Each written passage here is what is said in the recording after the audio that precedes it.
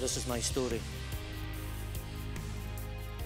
It is my story and not that of my sponsors, Animas and One Touch. I'm an ex-international cyclist. I've raced for Scotland and Great Britain on many occasions.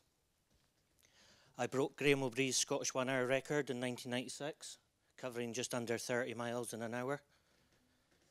I represented Scotland in the 1994 Commonwealth Games in Canada, finishing 9th in the road race.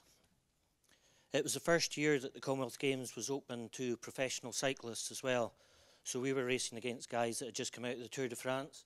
So that's me with the bumblebee glasses on in second place, and the guy in front of me is Phil Anderson, who was the first Australian to ever wear the yellow jersey in the Tour de France. I finished 4th overall in the Tour of Ireland twice, which is a 9-day race covering 100 mile each day. I retired from cycling in 1996 after breaking the hour record and decided I wanted to emulate my brother Kenny, who had won a big biathlon up in Scotland called the Highland Cross, which is a 20-mile hilly run and a 30-mile cycle.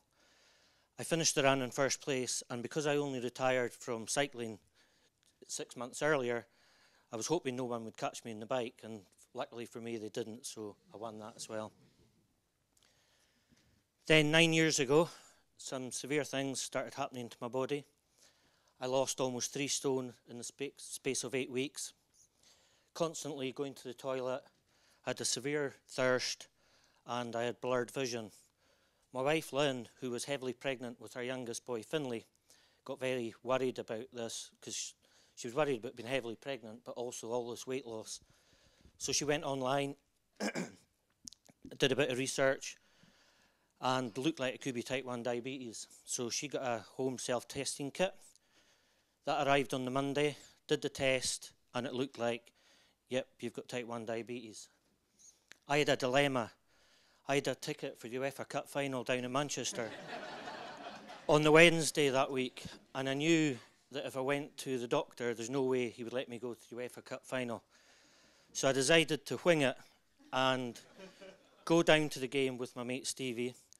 He said, I'll drive down, we'll watch the game. And this is from Inverness, so it's a long way. We'll watch the game. Didn't enjoy the game, not because Rangers got beat. I just didn't enjoy it because I was lethargic, tired. Got in the car to drive home back up to Inverness after the game. It started raining, and with my blurred vision, the oncoming cars, poor Stevie had to drive all the way back up to Inverness as well. Went to the doctor the next day. Doctor sent me straight to Rigmore Hospital, and from then I was on multi-daily injections until I went on an insulin pump on 2012. This is the week I was diagnosed. You can see our youngest boy Finlay was born that week as well, and you can see that I'm pretty skin and bone. Folk were coming into our bike shop saying, you're looking really fit, you must be doing lots of training.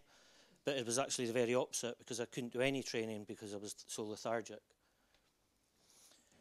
So in 2013, when I was diagnosed, I should have said, I knew absolutely hee-haw about the condition. That really embarrassed me because I thought, I've raced all over the world with Scotland and Great Britain. If I know nothing about type 1 diabetes, the chances are the majority of other folk don't know.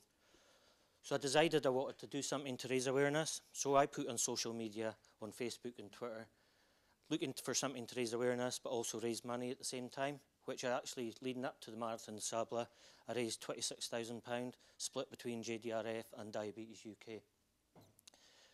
When I put it on social media, my physio got back to me and he said Marathon de Sable.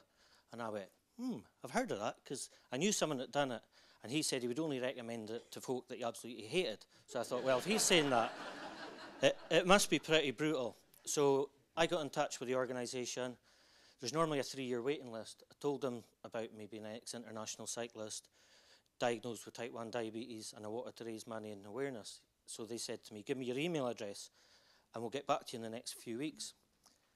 Next day, I got an email from them, you're in. We've managed to get you into next year's race. So I'm like, you dancer. So I got back to David Brandy, my physio, and I said, you're not going to believe it, Dave, but I've got into next year's race. And he went, you bloody idiot. I was only joking about the Marathon de Sable. I was quite happy because I knew it was going to be tough and it was going to raise lots of awareness for the condition. This is who I shared my bivouac with. Your bivouac is basically your all-inclusive accommodation for the week, and it's just a rug in the ground with 2 poles and a tarpaulin. We called ourselves the Tartan Army. We were all Scottish, bar the guy number 665 in the middle. He's actually a Michelin star chef in London. We actually had him singing Flower of Scotland by the end of the week. So you're self-sufficient for the whole race, which means that you've got to carry all your own food, medication and everything. So I thought I'd be smart. I thought, seeing I'm not having to carry my first day's breakfast, I'll really treat myself. So I had a tin of Ambrosia creamed rice. What a mistake. Because I'd not had that before. So it threw my blood glucose levels all over the place. So when everyone's on the start line of the Marathon de Sable, everyone's worried about the race. All I'm worried about is doing blood tests to calibrate my CGM and get my blood glucose levels under control before the race started. My biggest fear before going was blisters, because blisters get infected. You know, you can get problems there. I ended up with 2 tiny blisters under the balls of my feet. Because the organisers recommend that you go between 1 to 2 sizes bigger in your shoes, the slight movement of the shoes just caused 2 tiny blisters. This is your view from your all-inclusive accommodation, cracking sunsets and sunrises in the morning. Stage 2 was absolutely brutal stage. You can see that I'm not actually last in the race. There's quite a snake behind me. It was the shortest stage. It was only 19 miles long. I had a vertigo before I went to Marathon des Sables. During the hilly stage, you had to go across that pretty savage ridge. If the finish line was at the other end, I would have just turned back. That's the drop-off off the ridge. It makes my knees wobble. The final ascent of the day, the bottom of it was 25%, and the top of it was 50%, which is 1 and 2. The organisers bolted a rope in to help you get up the final part. Although it was the shorter stage and the hilliest stage, I actually managed to control my blood glucose levels when I downloaded the CGM after, almost within a person without diabetes. I was between 3.7 and 6.3. This is Derek. Derek was the hypochondriac in our bivouac. There was always something wrong with Derek. He actually looked a bit like a mummy by the end of the race because he had bandages all over him. Top guy, but yeah, he's a bit of a hypochondriac. So if you finish, before the longest stage, which was a 48-mile stage, stage 4, I decided to treat myself to a fresh top, fresh running shorts and fresh socks. And walking to the start line that day, it looked like I was the only one that treated myself because I looked a bit like a welder's flash compared to everyone else in their minging clothes. So during the longest stage, for 3 hours that day, it was 52 degrees, so pretty hot. So when you're doing a stage that long and you look down and you see your shadow like that, I actually thought it was Darth Vader. We were told, because it was going to be the hottest stage, to try and run it with folk that were similar ability. So I did it with our adopted Scotsman, Steve, behind us, and Andy behind him. We'd run the whole stage together.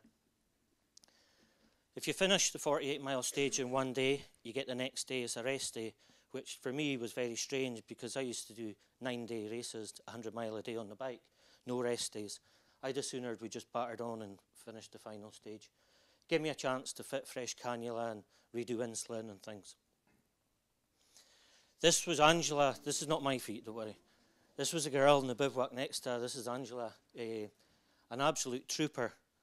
That was her other foot. She had to get carried to the start of the final stage because her feet were in such a mess. But when you actually start the stage, things like blisters are the least of your worries. So she actually finished the final 26.2 mile stage. As I say, she's an absolute trooper. I was allocated 1 email to send a day, but could receive numerous emails.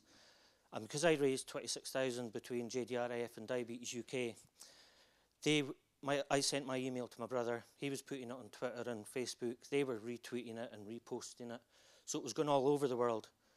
One particular email still sticks in my mind, and that's from 2013, from a family of a girl, a 13-year-old girl in America, saying that what I was doing was changing their attitude, and they were going to allow their 13-year-old daughter to have a sleepover. So when things were tough, it just put blinkers on you and made you charge on. 6 o'clock every day, the bivouac labellers come along and take away your roof, and that's what you're left with, your magic carpet, sort your food out for the day. That's not pee in the front, by the way.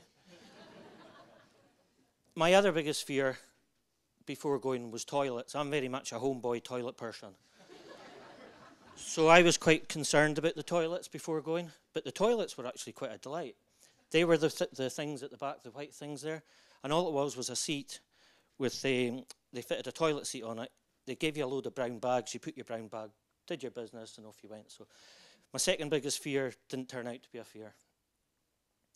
Friday's final marathon stage, all went well. That's me. Because I had an animus pump, I could press the button and see what my CGM arrows were doing.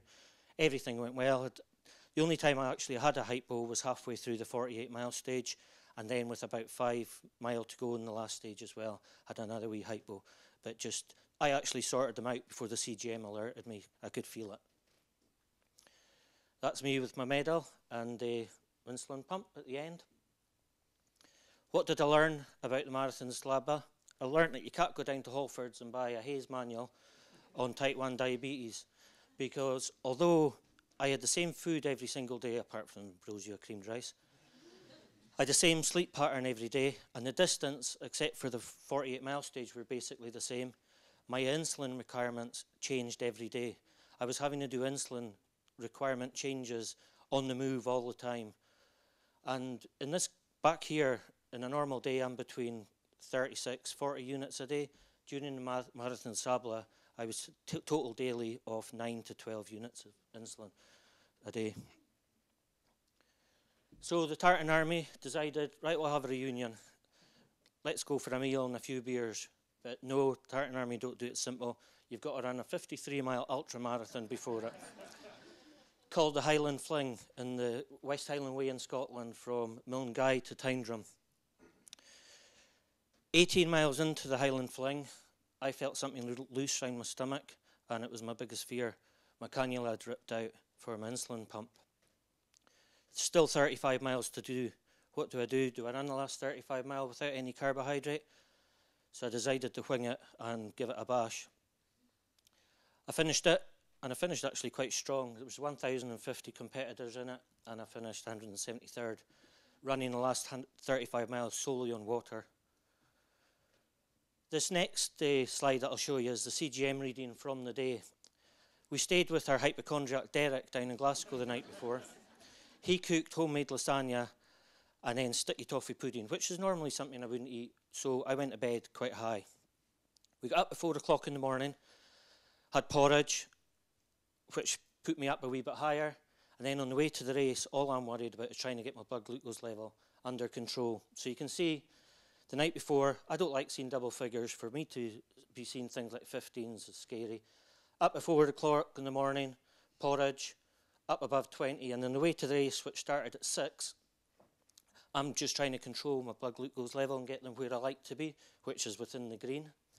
My cannula came off at 9 o'clock in the morning, and I finished the race just before 6 o'clock. So you can see I ran the majority of the race solely on water within a person without type 1 diabetes range. And I did that controlling my blood glucose level with the short, intense sprint if I see my blood glucose level going up. And that they made it slightly go higher. If I seen them going up too high, I took the foot off the gas.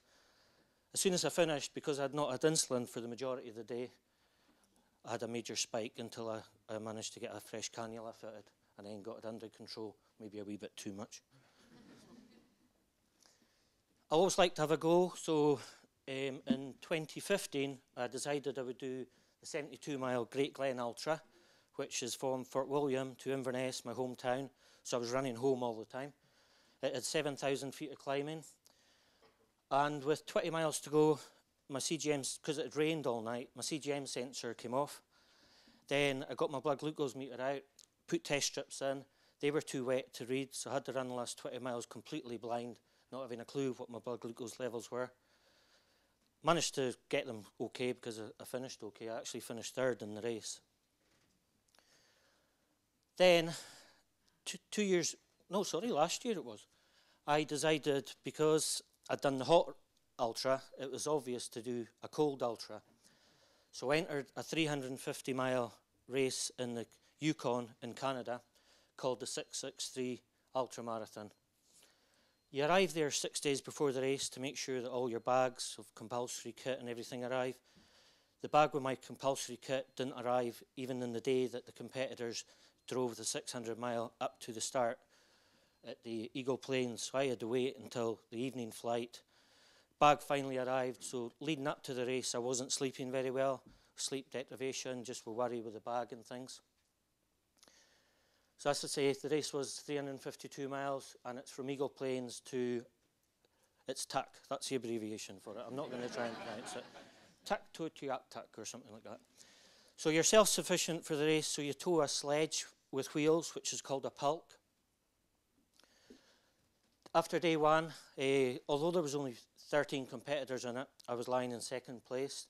Things were going well.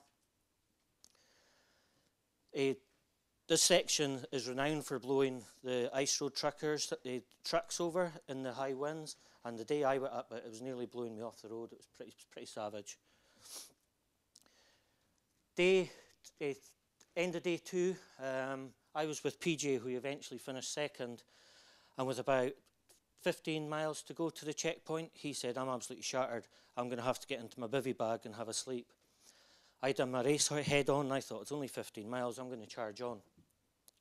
Then I started hallucinating and convinced I was on the wrong road. There is only one road from Eagle Plains to TAC, but because of the hallucinations, I was convinced I was on the wrong road, so I started going up and down the road. So rather than doing 70 miles that day, I actually ended up doing 96 miles. I had a spot tracker, so folk back home could watch my progress, and my wife was watching me going up and down this road, convinced I was having a hypo.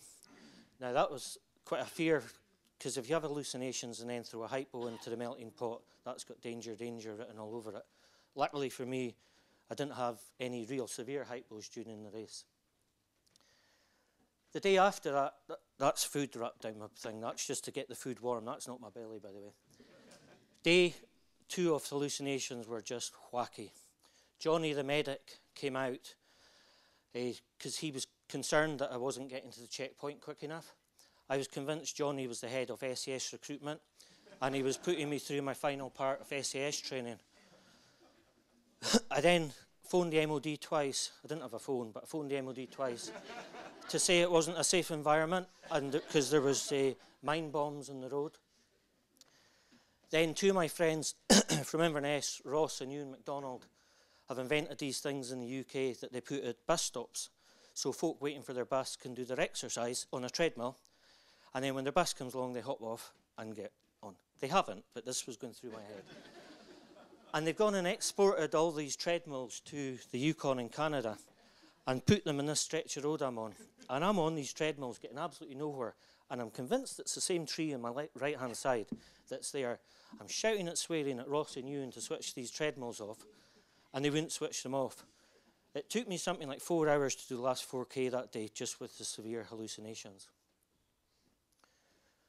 The next day, the day after hallucinations, 10 miles in, I had already drunk three litres out of my camelback bladder, so went into my pulk, got my big flasks out, filled my camelback bladder, put the top on, put it back in my backpack, put my backpack back on, hadn't put the top on properly, 3 litres of fluid poured over me. It's minus 40 degrees, and this has, again, got danger written all over it. Luckily for me, one of the organisers pulled up just as this has happened. If he hadn't, the chances are I wouldn't be standing here in front of you today. I'd probably have frozen to death. He said, right, what are we going to do? We'll have to get you back to the checkpoint, dry all your clothes, take you back here, mark where you were.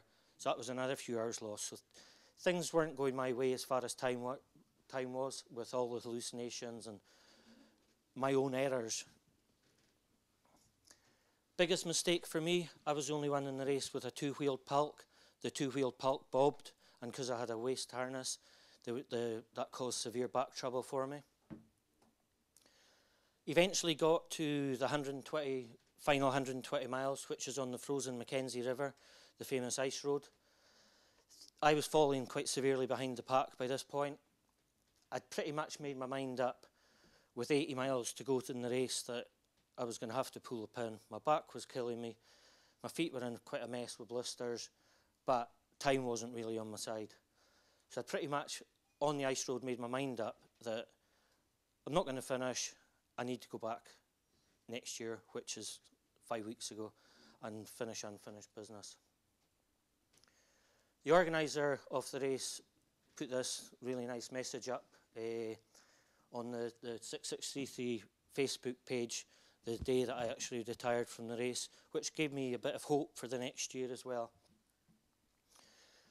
Christmas Day this year, I went out for a 7-mile run, and with about 200 metres to go from the house, went over my left ankle and ended up in A&E. The doctor came through, had a look at it, and she went, "That doesn't look very good." I'm sat there, I'm going to the Arctic in 6 weeks' time. If this is broken, I'm going to be in plaster. I won't be going to the Arctic in 6 weeks' time. Luckily for me, it was just ligament damage. I had my physio, the one that recommended Marathon Sabla, David Brandy, come round. He had a good look at it and said, "You should be okay. You can put weight on it. Although it's sore, you should still be okay to take part." So 2017, 6 weeks ago yesterday, I was on the start line to try and finish unfinished business. Main reason was I let myself down, I let my family down, I let my friends down, but more importantly, I felt I let the whole world diabetes community down by not finishing in 2016. So I was on the start line 6 weeks ago. A lot more respect for the race, better prepared, better trained, and more importantly, I decided to go sensible and go for the 4-wheeled Palk with a full upper body harness. Northern Lights at night are absolutely spectacular, so you've been on your feet for a long time, then you see things like this and it just gives you a new release of energy. When I got to the last 150 miles, after leaving Greg, I left Greg at about 200 miles, and then I left David, who they were both starting to struggle. David actually pulled out with 150 miles to go. I did the last 150 miles completely solo.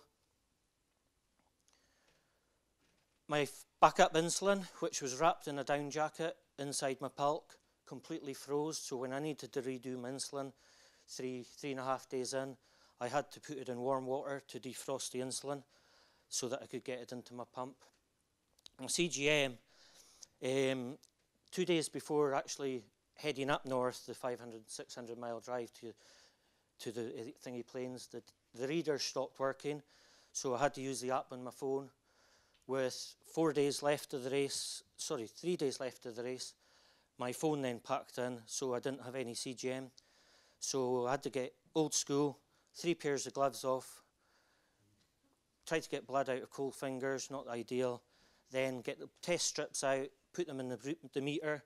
They wouldn't read because the test strips were so cold, so I had to put them down my private parts to warm them up for 20 minutes, and then take the test strips back out, and so I could do blood glucose tests. And I had to do the last 150 miles old school by doing that every few hours. Every 3 hours I probably tested. There was a Japanese film crew there, and they're going to be releasing a 1.5 hour documentary on it, so got a fair bit of publicity for type 1 diabetes. On the ice road, I got interviewed for a live Canadian TV as well, so it's all good for raising awareness for type 1 diabetes. With 50 miles to go, the leader, Tibby, who'd won the race the previous year, I was only 1.5 miles behind him at one point, although he was at the checkpoint.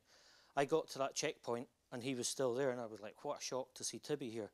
I was lying in second place, and there was 24 folk in the race this year. So I was quite shocked with 50 miles to go to be lying in second place in the same place as Tibby. You can see it's pretty cold. I told you about the previous hallucinations. This year, with 3 miles to go, I had minor hallucinations. the snowbanks at the side started to look like people putting their hands out begging. And there was a hole in the road, a massive big hole in my left-hand side, that if I was to slow down, I would fall in that hole. There wasn't, but this is the hallucinations. So Martin, the organiser, came out and he said to me, there's only 5 kilometres to go, 3 mile, Roddy. And I'm like, feeling really dehydrated. And because of the mistakes I made the year before, I thought, I'm not going to risk 6 hours going up and down this road with hallucinations. So I stopped, went into my pulk, got my flasks out, got energy drink out, made an energy drink, drank it. By the time I popped everything back in the pulk and clipped the harness and everything back on, the snowbanks were back to being snowbanks and the hole had gone. So for the sake of 10 minutes and listening to my body and just doing things correctly rather than rushing things by the camelback top not on properly, for the sake of 10 minutes, the hallucinations left me, and they were the only hallucinations I had in the whole race, and that was 3 miles to go to the finish line. The finish straight was really emotional for me. When I went to the Commonwealth Games, I had a really close friend who was like a brother to myself and my brother. He was our manager, Alan Hewitt. He lost his fight for cancer just a few years ago. So Alan used to carry a Buddha about with him and rub its head all the time. So I've had a bit of a fetish for Buddhas since then. So my wife bought me a big brass Buddha, which I carried.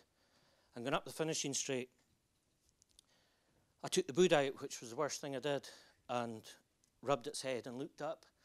And I said to Alan, thanks very much, Alan, for helping me get through this. And I cried my whole way up the finish straight like a baby. Just the emotions of Alan being there with me, and just the fact that I'd finished the race for me, for my family, and friends, and for everybody. There's me holding the Buddha, trying to hold the tears in there. I managed to get the tears to stop just before crossing the finish line. Crossed the finish line, and the Japanese film crew asked me what the Buddha was all about. Well, you all know what's coming next. So you've got 8 days to complete the race. I did it in 6 days, 21 hours, finished in 2nd place, got the 4th fastest time in the history of the race, first Scotsman to finish the beast of a race. Had quite a blister. That's only 5 weeks ago. The race started 6 weeks ago. That was only 5 weeks ago. That is completely healed. I was at my clinic because they wanted to check my feet, and they said, sorry, I'll get rid of that slide. It's upsetting you. So my diabetes clinic said to me that I'd healed probably quicker than someone without type 1 diabetes. Had frostnip in the end of my fingers. I lost all the skin. That's all healed. That's only 5 weeks ago. That's my story. Thanks very much for listening.